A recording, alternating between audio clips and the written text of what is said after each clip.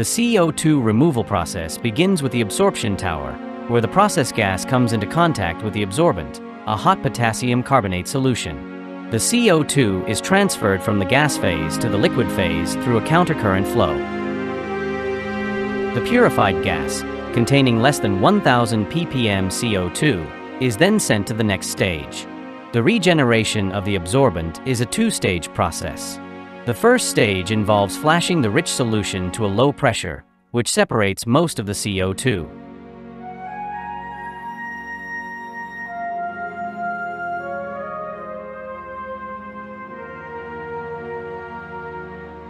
The second stage uses steam stripping to further remove CO2 from the absorbent. The lean solution is then cooled and recycled back to the absorption tower.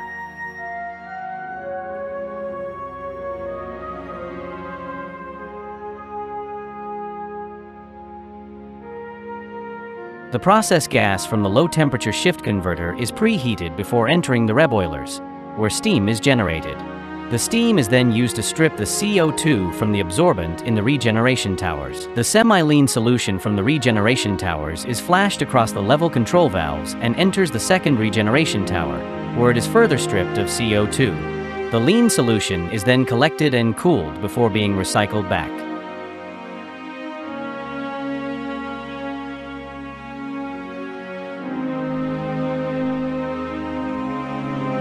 The CO2 steam mixture from the regeneration towers is condensed, and the heat is transferred to a demineralized water stream.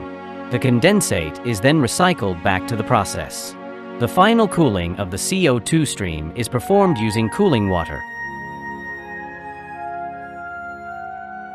And the CO2 is then compressed and sent to the urea or other production units.